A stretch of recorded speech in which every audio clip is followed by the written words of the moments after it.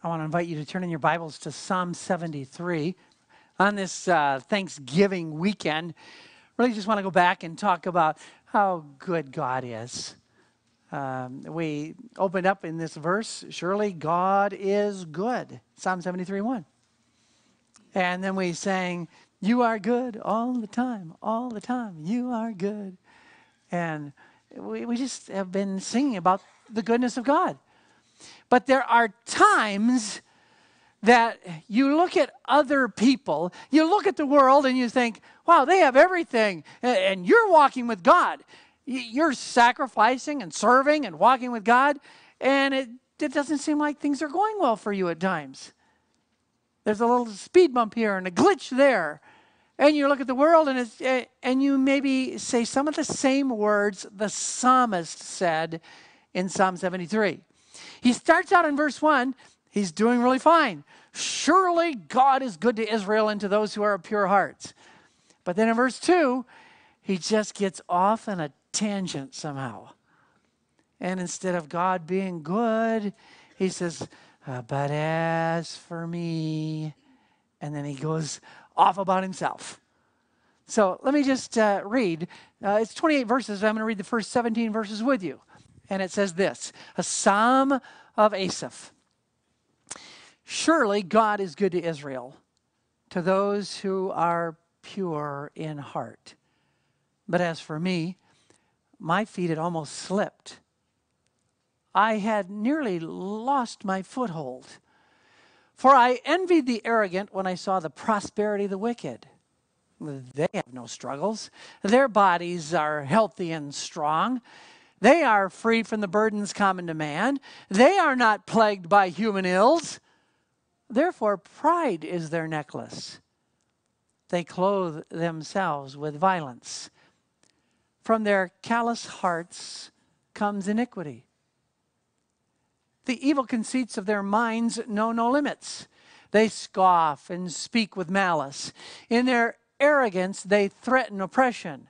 Their mouths lay claim to heaven, and their tongues take possession of the earth. Therefore, their people turn to them and drink up waters in abundance. They say, how can God know? Does the Most High have knowledge? This is what the wicked are like, always carefree. They increase in wealth. Surely in vain I have kept my heart pure. In vain I have washed my hands in innocence. All day long I have been plagued. I have been punished every morning. If I had said, I will speak thus, I would have betrayed your children.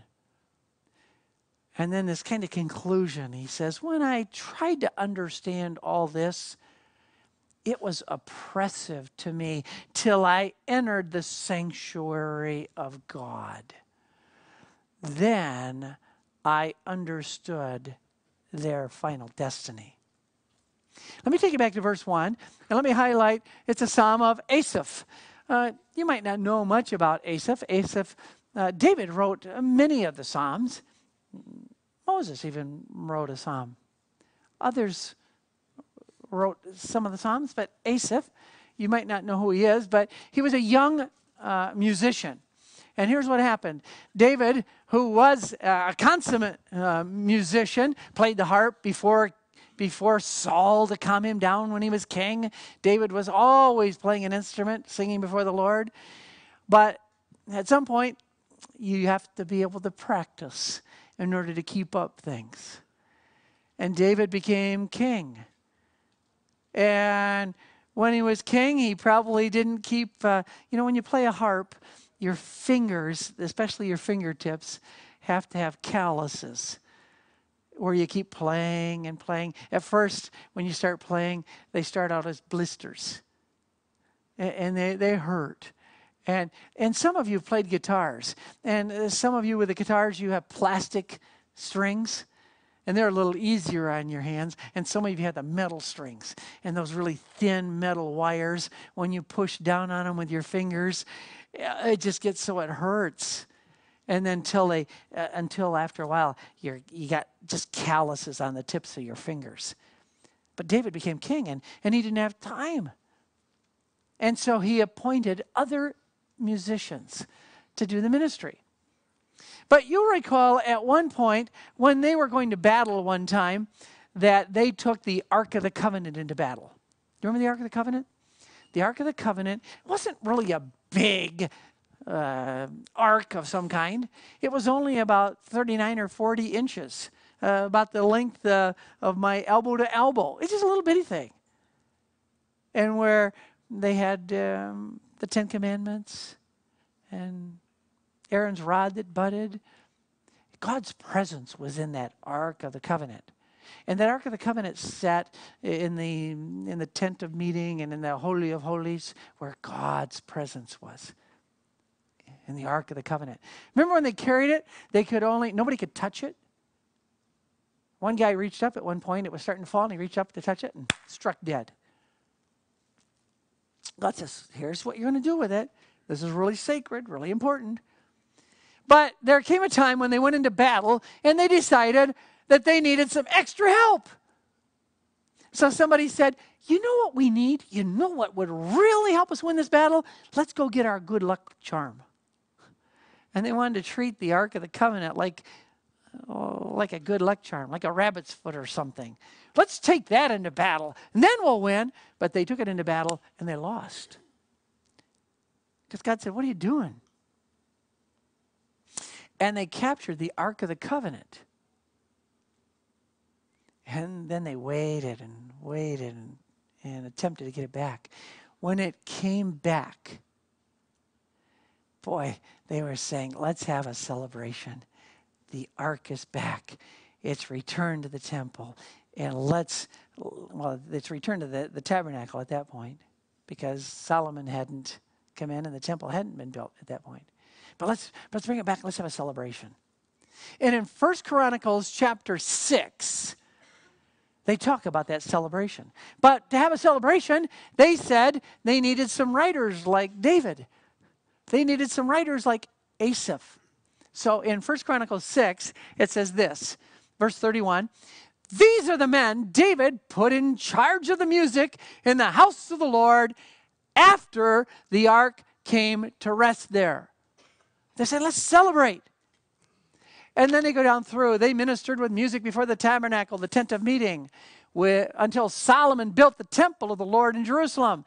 They performed their duties according to the regulations laid down for them. Here are the men who served together with their sons.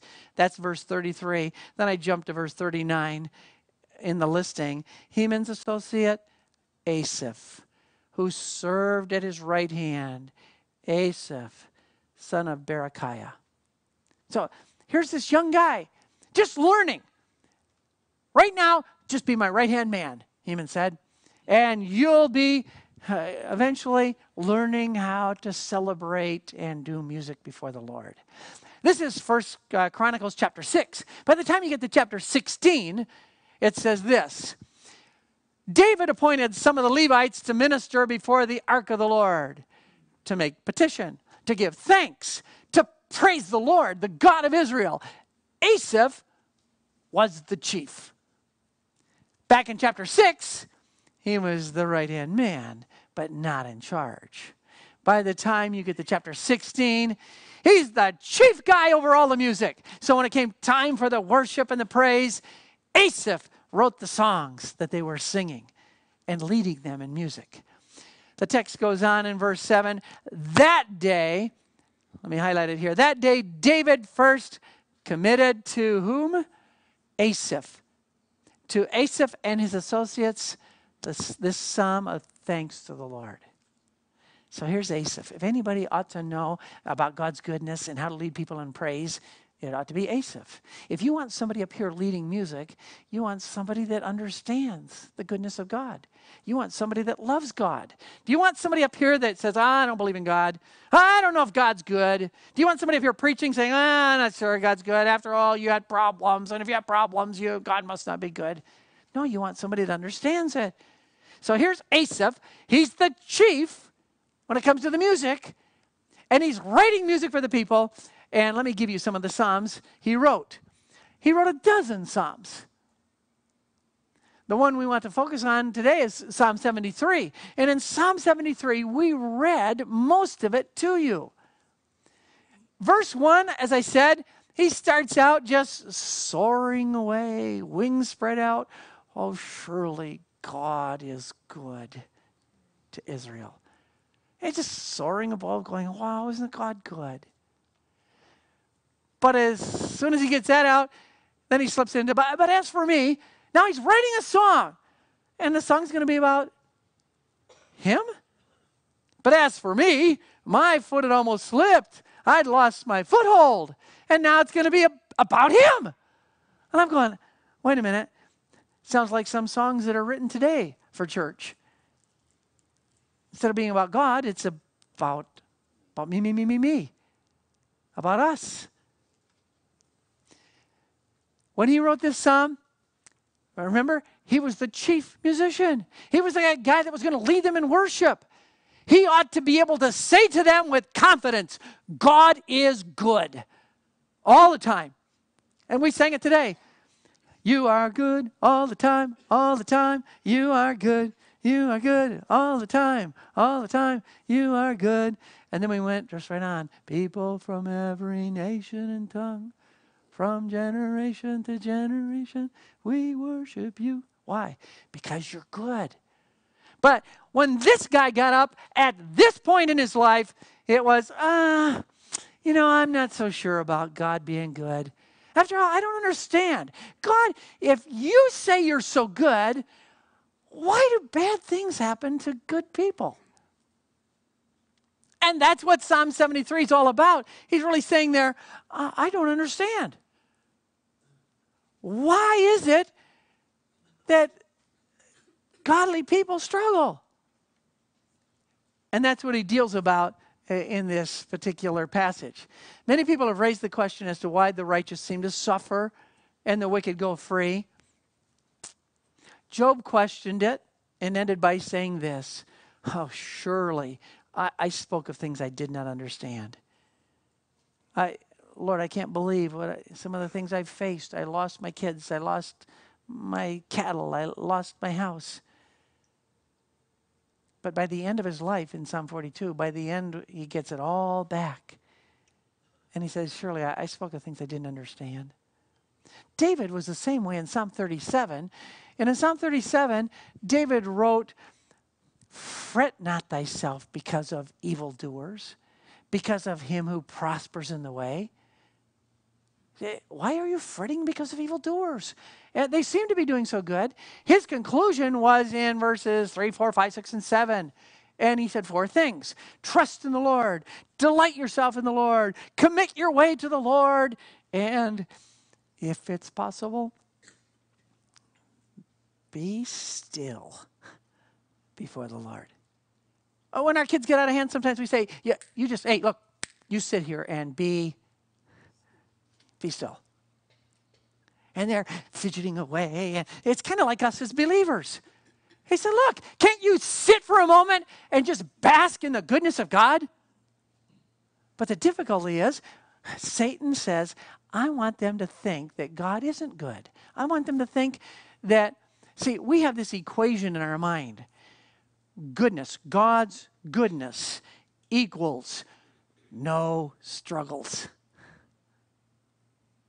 And God never said God's goodness equals no struggles. As a matter of fact, God's goodness, and then instead of the equal sign, you put the 2 straight lines and then a line through it. Because God's goodness does not equal no struggles. He said he permits struggles in our lives so that we trust him more and so that we can be moved to maturity. But for the psalmist, the chief musician here, he's saying, I don't know whether God is really that good. So how can we avoid the conflict that Asaph experienced? I mean, he was a spiritual leader. Why can't he trust God and praise God for his goodness even in the midst of struggles? How can we avoid it? Well, by not making the same mistakes that he made. And what are some of those mistakes that he reveals in Psalm 73? Well, in verses 2 2 through, let's say 21, 22, he talks about all his problems, all the mistakes he made. He actually gives us 3 mistakes. Let me give them to you right here in the text. First, he started by envying what the wicked had. And you say, well, I don't envy. Envy and coveting are very close. Envy, if you say, wow, that's a great car, and you envy somebody else that has it. Now let me tell you the difference between envy and just saying, that's a nice car. Boy, I'd like to have a car like that. The difference is when you reach the point in your life where someone says, I wish I had a car like that. Matter of fact, I wish you didn't have it. I wish I had it. When you wish they didn't have it. Let me use it this way in the 10 Commandments when he says, thou shalt not covet. What does he say? Thou shalt not covet thy neighbor's ox, or his asses, donkeys, or your neighbor's what? Wife. Well, if you had the neighbor's wife, then he can't have the wife. Coveting and envying is reaching the place where you wish they didn't have it and you had it instead. It's not bad if they have a nice car and you say, wow, that'd be fun to have a nice car like that. Is it wrong to say, I'd like to have a nice, or for them to go to a nice college, you say, wow, I hope someday my kids can go to that college. It's not a bad thing to say. It's when you wish you had it and they didn't. Where you say, I'm not satisfied with what I have. Therefore, they have more than I have. So he starts out this way. He envies the wicked. But he doesn't stop there. The second thing he does, he progresses by comparing himself to other people. As soon as you start to envy what they have, now you start to set up a comparison. They have it, I don't. They have more money, I don't. They have a nicer home, I don't. They have blah, blah, blah, a nice job, and I don't. They get on good vacations, and I don't. And they're smart, and I'm... And before you know it, you think, God can't be good. I don't have all the things that they have. That's the second mistake he makes. Starts out by envying, progresses by comparing. Thirdly, he continues by regretting his walk with the Lord. He says, I'm wasting my time. Surely in vain I've done all these things. What a waste of time. But he didn't start out by regretting. Let me give you the verses that this is built on. Verse 1, surely God is good to Israel, to those who are pure in heart. But as for me, my feet had almost slipped. I had nearly lost my foothold, for I envied the arrogant when I saw the prosperity of the wicked. Have you been there? Look, he says, envying. It just blocks out what God wants to do. He goes on in the text, verse 4, they have no struggles. Their bodies are healthy and strong. They are free from the burdens. Verse 6, therefore pride is their necklace. They clothe themselves with violence from their callous hearts. Who's he looking at? Is he looking at God? Why do we come and worship? So we can focus on God. So we can see what God wants to do and how good God is to us. But our tendency is to come and say, wow, did you see the car they're driving? Oh, wow, did you see the... And before you know it, look, you're focusing not on God, but you're comparing yourself with others. Psalm 73, verse 12 says it this way, this is what the wicked are like. Always carefree, they increase in wealth.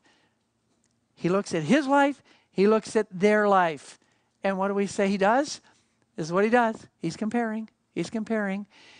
And that's built on top of envying. He starts out envying, and then he gets to comparing. Now you have problems. I want you to stop comparing yourself. God says it this way in 2 Corinthians chapter 10, verse 12. We do not dare to classify or compare ourselves with some who commend themselves. I just highlighted that first part. We do not dare to do what? Compare ourselves. We can always find somebody that's worse than us. We can always find somebody that's better than us. And he says, he goes on in this text, we dare not to classify or compare ourselves with someone who commend themselves. When they measure themselves by themselves and compare themselves with themselves, they are not what? Wise. So if you're not wise, what's the opposite of being wise? Foolish. What do your kids learn to do in school all the time? As soon as they take a test and the test gets handed back out, what's everybody say to the other person? What'd you get? What'd you get? What'd you get? What are we teaching them in school right there? To compare. And God already said that's not wise. You know, probably the best way to do it is to put it in an envelope and seal it up and say, get this to your parents. This is your test. And in this class, we're not going to let anybody compare grades. Then somebody that's struggling a little bit doesn't have to worry about it at all. And somebody that thinks they're the number one cock-a-doodle-doo doesn't get a chance to do some more crowing. You know, I used to say to my kids, you know, I don't really care what you get for a grade. Now, do you think my wife... What do you mean you don't care what they get for a grade? I said, look, it doesn't matter to me what you get for a grade. The question I'm going to ask you is this. Have you done your best? Because then they don't have to compare themselves with somebody else. They're just doing their best. If they haven't done their best, if they get a C, I would have said to them, did you do your best? That's all that matters. God's asking us to give of our best to the Master. Some of you, it's an A. Some of you, it's a C. And God's not going, oh, what a dummy. God is saying, you know, those are just grades, and how you, actually that C ought to stand for compare. How you compare with everybody else. Somebody got an F and somebody got an A, and here's how you, C, compare. And he says, if you do that, you're foolish.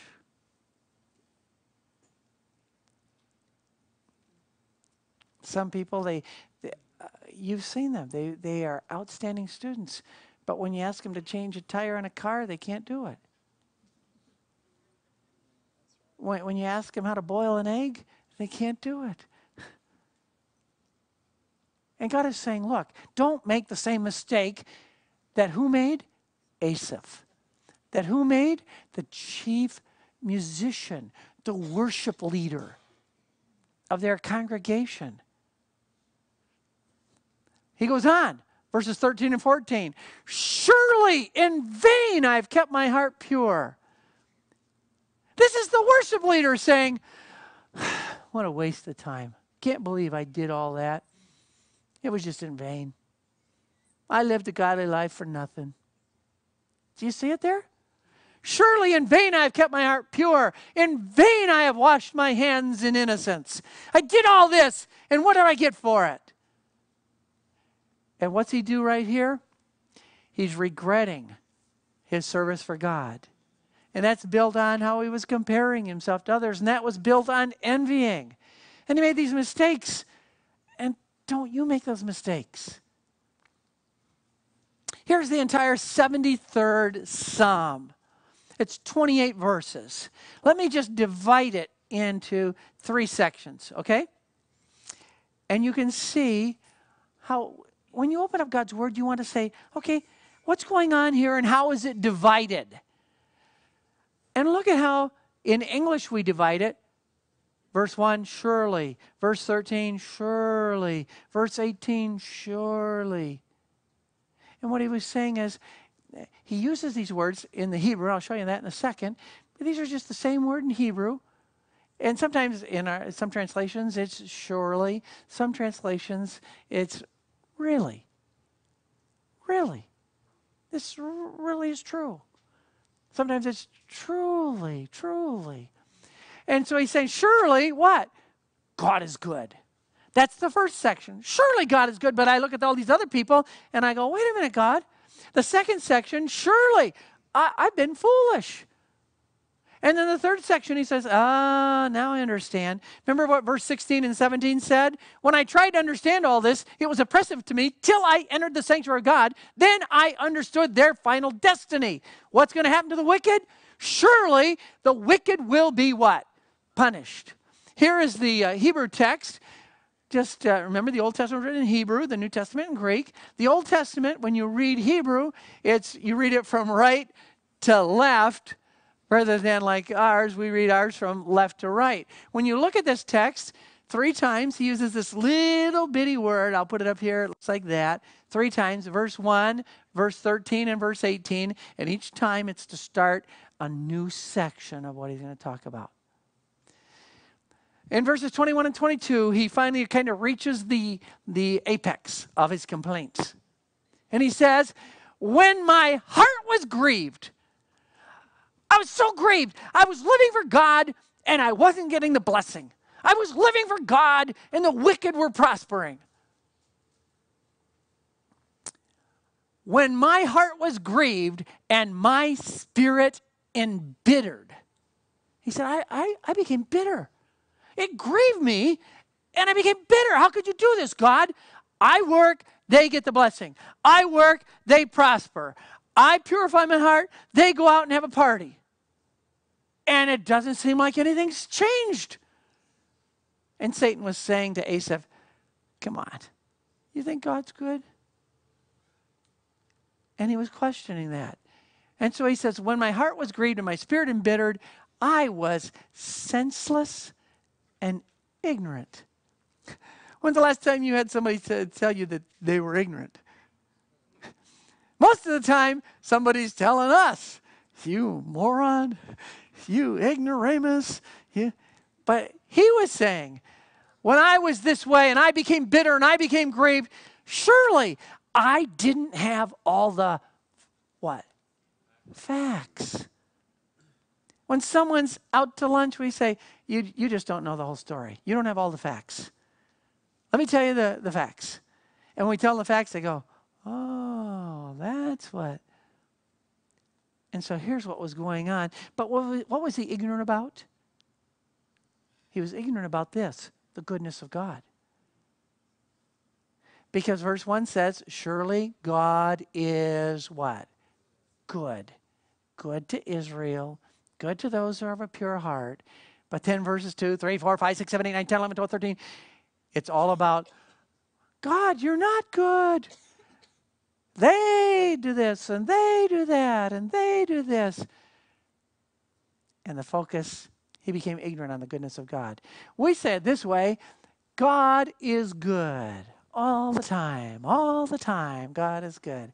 Pastor Furman was in Kenya just recently, and when he was in the Lodwar area, where we're looking to go next summer and drill another well for people, when he was in that area, he walked by the hut, some of the huts that were just nothing, and he saw some kids there, and they said hi, and he said hi. He says, God is good.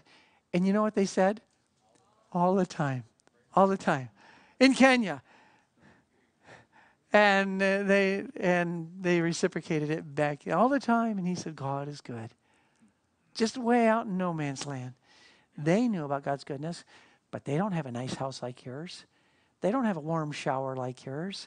They don't have a nice stove and refrigerator with food like you do. But they know the goodness of God. Why don't we know it then? God's good all the time. But there are 4 facts. Remember I said he was ignorant because he didn't have all the what? He didn't have all the facts. So he says, look, there are 4 facts that he reveals to us here in verses 23 and 24. There are 4 facts that help you focus in on what was going on.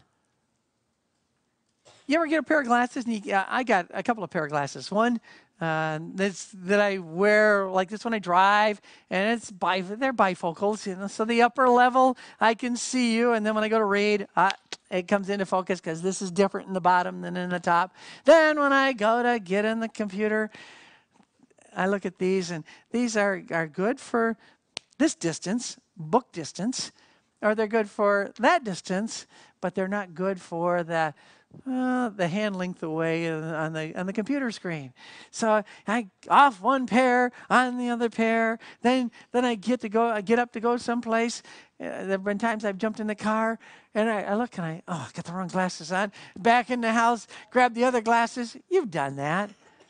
If your eyes are as bad as mine, but maybe you have good eyes. Maybe I can envy your. No, I mean. He said, look, they're out of focus. They're out of focus. And if you get the facts, I can let you get the goodness of God back into focus. And so here's the first fact. Fact number one, God will be with us in our struggles. He never says you won't have struggles, but he says you will never go through those struggles alone. Even when you cross through the waters, I'll be with you. Whatever you face, I'll be with you. And lo, I am with you how often? Always, even to the end of the age. Here's the way he says it in verses 23 and 24. All the facts of Psalm 73 come from verses 23 and 24. The first fact is Asaph. Finally, he's gone into the sanctuary of God in verses 16 and 17, and he says, okay, now I understand. Now I've seen it from God's point of view. Now God's turned it around 180 degrees. Now I know. Now God's put it back into focus, and what do I see? I see that God is always with me in struggles. Yet, I am always with you. And what's amazing about this isn't God speaking here. This is Asaph speaking. He's saying, God, I can't believe it. I'm always with you, no matter where I go. And really, it's not so much that he's always with God, but God's always with him. And if God's always with him, we're always with God. And so he says, when you go to the battle, I'm there with you. When you're all by yourself, you're not alone. I'm there with you. I'm always with you. What kind of a job do you think this guy does? You just look at the earpiece and kind of the stance and even the haircut, and you say, probably Secret Service. Yeah, it's right. It's right from the website from the Justice Department. There's a picture of a Secret Service agent. I have a couple of good friends that are agents with the Secret Service. One of them I got to know years ago when we lived in Indiana, and he lived right across the street. We became good friends. And when he finally met the gal that he wanted to marry, he said, hey, would you marry us? And I officiated at their wedding, and we had great times together. We moved from Indiana out here, and they moved from Indiana out here. And we said, oh, great, maybe you'll live in the Antelope Valley with us, and we'll have time to connect again. They ended up living down in Santa Clarita because it needed to be closer. He was guarding at that time the Reagan detail. But Secret Service agents probably come the closest to this, to describe what this verse says. I am with you how often? Always. And when you're the President of the United States, there is never a time that Secret Service agents aren't right around the corner. They sleep at the president's house. If he has a house like in Crawford, Texas, or other places like the former presidents have, they guard them after they're no longer president. The other guy, the guy I just told you about, his name was Carl Janisch. And Carl would tell me, I was down in Mexico with the president the other day, and remember when he fell off the horse? Reagan fell off the horse? He was really seriously injured. But they didn't want it to get out to the public at that point because it was, if something happens to the president in the world, okay, how about the vice president? You get things and you put them back in place. So once in a while, he'd tell me little just kind of tidbits. Another guy was Bob Brown, and Bob lived here in the Antelope Valley, and his son played soccer with our son. And so I said, oh, I have another friend that's an agent. And we became friends, and we've been over their house. And he said, oh, yeah, we were up at the Reagan Ranch. And he said, yeah, I had the chainsaw. President Reagan was out there with his chainsaw cutting wood. And these people just hang around the president. That's their job, just to go hunting with the president or cutting wood with the president or just doing things. One of the things that Reagan put in his book, he tried to mess with the Secret Service, because they're supposed to really be sharpshooters, and they're willing to take a bullet any time. And Reagan used to be out on his ranch. He had a little pond area, and there would be frogs and snakes. And so he had a 22, and he'd go out there with a 22. Well, the 22, a little bitty bullet. And he'd look at one of the snakes and bam, and kill the snake. And these Secret Service agents are thinking, how did he hit that snake with a 22? I mean, they got a big old gun and they couldn't even hit him. But what Reagan would do, instead of having a bullet, you can actually buy 22 shells that have little BBs.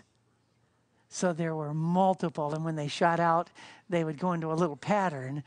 And it wasn't one little thing, but he had the 22, and so he'd pull it out, boom! And these Secret Service agents going, wow. Because they're always with him, and he kind of smiled, and he never told them until he came out with his book that, what he was doing so he could be better than the Secret Service agents. But the Secret Service agents were always what? Always there, always present. Here's exactly what happened when President Reagan was shot. They're always there, always ready to take a bullet. Here's another picture when Bush was attempting to do a press conference, really at the White House, and an agent had to jump in a situation that occurred. Because they're always there. We don't have that problem. We can go any place. We don't have to worry. But they're always there. My friend said, when they'd get up in the morning, the presidents would wake up, and they would talk about different men they would guard. And the presidents will get up, and their hair, the pillow head. The president comes out in his bathrobe, and he'd say, hey, you boys want to read the newspaper? And he'd give them the paper from what he had gotten. They said about Reagan what you saw in public, but it's just how he was in private. Just an ordinary kind of guy. Cared about people. Because they were always there to understand. I want you to understand, God is always there. What does he say in Matthew 28, 18 to 20? And lo, I am with you always, and surely I'm with you always to the very end of the age. Look, God is good all the time, but sometimes we get the facts skewed, and we can't really see the perspective. One, he's always with us. Secondly, he will hold us during our struggles. It's one thing to be with us. It's another thing to be held. When little kids don't want to be alone at night, they know mom and dad's there. If mom and dad are there, that's good. But then if they have a bad dream, if they have a nightmare, and they call out to mom or dad, they want dad or mom to be with them and to just kind of hold them. You'll be okay. Nobody's here. You're not going to get hurt. Here's what the text says. Yet I'm with you always. You hold me by my right hand. You hold me. The Hebrew word means to just grasp. You grab on, you seize, you say, what's what you did as parents when you crossed the street with your kids. You said, here, hold my hand. Now they're safe. God says, I'm going to hold you. You're going to be safe.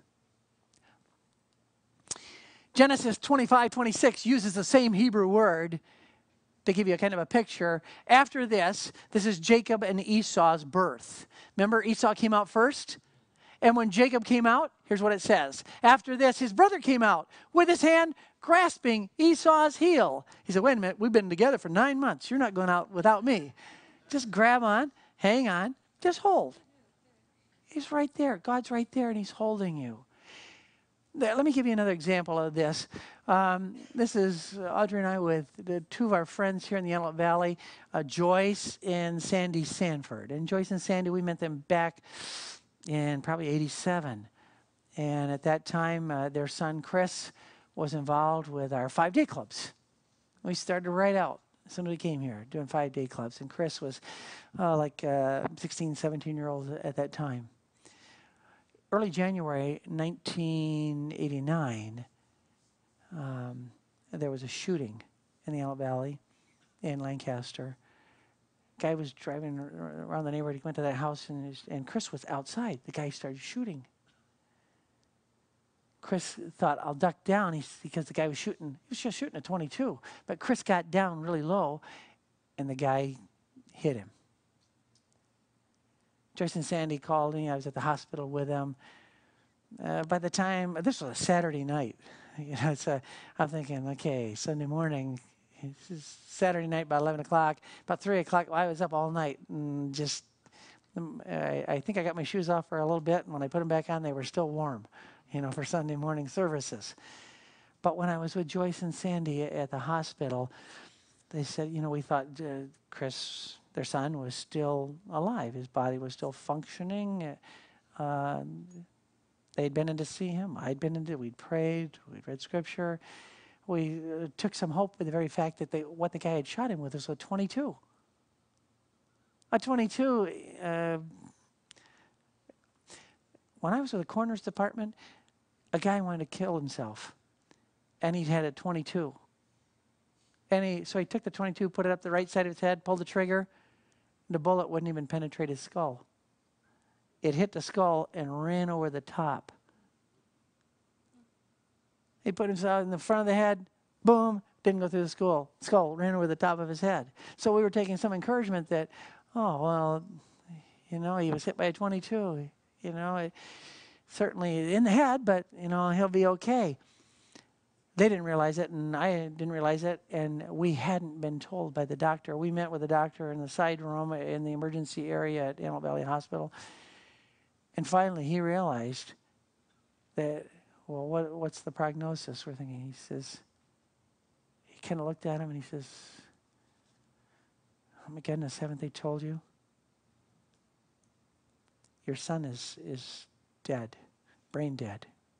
We're just keeping him alive to see if you want us to use any parts of his body. And here's what happened. The .22 went right through the eye, the softest part. Didn't hit the skull. Went right through the eye and right into the brain and killed him. At that point, when the doctor left, I was there with them, and Joyce and Sandy, they just wanted to hold each other. It wasn't enough just to be there with them. And words aren't going to say anything. At that point, what do they need? Just do what? Just hold me. If you guys want to really learn something that takes most guys about 50 years of marriage to learn, usually don't say anything. Just hold them. God said, look, he is good. And he's going to what? He's going to hold us. He's going to hold us. God's good all the time. And if we get the facts right, the first fact, he's with us in our struggle. The second fact is he'll hold us. He's not going to let us go. He said it this way, you're in Jesus' hand, John 10. And Jesus is in the Father's hand. And nobody can take you out. I'm going to hold you right there. Isn't that good to know? Let me give you the third fact. God will guide us through our struggles. These are all little nuances of what you want in the midst of struggles. He'll be with you. Sometimes that's not enough. Hold me. And sometimes that's not enough. Sometimes it's, hey, can you tell me, Lord, what should I do with our kids in this?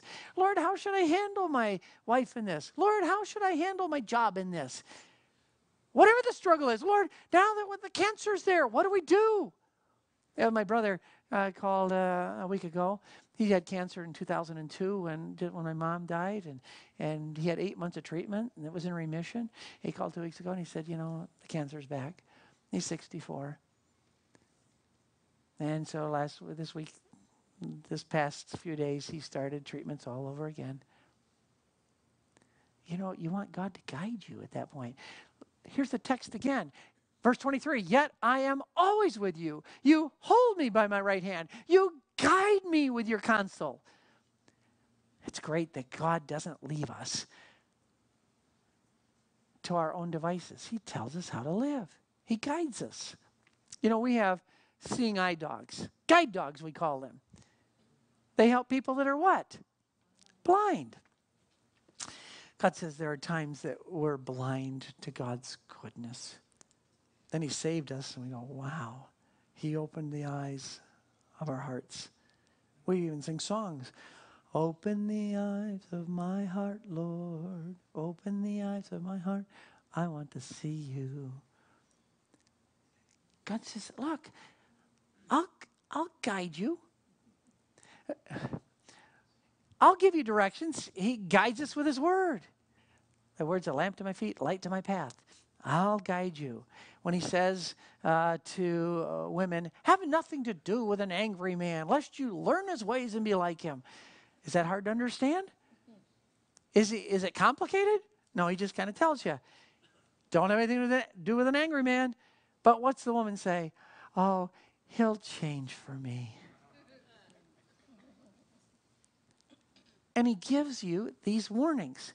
Let me read you this little story. See the box on the screen with Fragile? Alexander Miller said, I took a journey through northern India by rail. It was a trip of a lifetime. I had never forgotten the sights of that journey. One afternoon, we had stopped at an obscure little rail station. As the workers went about their labors, I saw them unload a large crate marked Fragile. It also said, this case must be carried bottom up. Below that notice was a second notice. It said, to avoid confusion, the top has been labeled bottom. I'm thinking, okay, is it now the bottom? Or do I need to make that the bottom? Or he looked and he thought, that's not clear. But God will guide you, and he'll do it in a very clear way. Look. Exodus 13:21. By day the Lord went ahead of them in a pillar of cloud to do what? To guide them on their way. And by night in a pillar of fire to give them light so that they could go by day or by night. If God was willing to do that in the Old Testament for people, now he gives us his word. Now he gives us his Holy Spirit to live in us. Man, God is good. He's going to guide us. Look, God is good all the time. And here are the facts. He's with us through our struggles. He holds us during our struggles. He'll guide us through our struggles. And the last fact, God will eventually take us out of our struggles. You say, really? I don't read that in God's word that we can just trust Jesus and there'll be no struggles in life. I didn't say in life. I said God will eventually take us out of struggles, and here's how the psalmist says it in verse 24. 23, 24, yet I'm always with you. You hold me by my right hand. You guide me with your counsel, and afterwards you will take me into where? Glory. Your struggle is going to eventually end. God says, I love you enough that I'm not going to let you live to be 150 years old. You could be like Methuselah. I say God is really good not to let us live 969 years old. Can you imagine what you feel like at 50?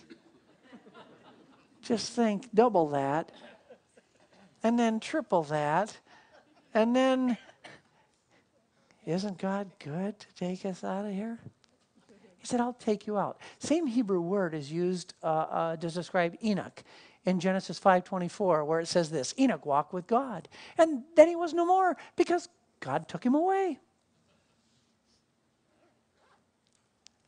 That's why we need to reach the place where we say, oh, even so come quickly. Lord Jesus, come. Take me away. Do you know all the facts? God wants to change your life so you know his goodness. He didn't take Daniel out of the lion's den, but he was with him. He would hold him. He would guide him as what to do, and he took him out. He didn't take Shadrach, Meshach, and Abednego out of the fiery furnace, but he was with them, and there was a fourth person in the furnace. God doesn't say he's going to take the struggles away. He says, look, why did I preach on Psalm 73 today? This is Thanksgiving weekend. We need to learn about the goodness of God. And Satan wants you to think that God's not good. But he's good. God is good all the time. And the question I have for you is, have you thanked God for his goodness? Let's pray. Father, thank you for your goodness.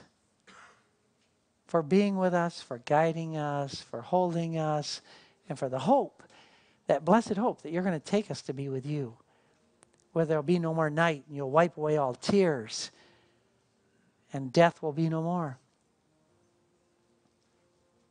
Can you tell God right now that you want to thank him for the goodness he's given you?